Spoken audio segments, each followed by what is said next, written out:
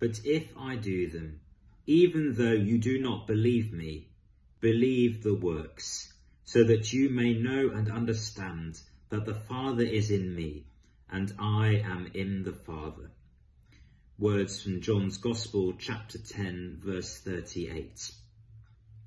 We often hear perhaps a cliche that actions speak louder than words, but there is a large degree of truth in it, and especially in the life of Jesus, which is a life of example. Jesus doesn't just talk, he acts, and that's why, as we've heard this week, people are amazed at his teaching. They're amazed at his person, at what he does.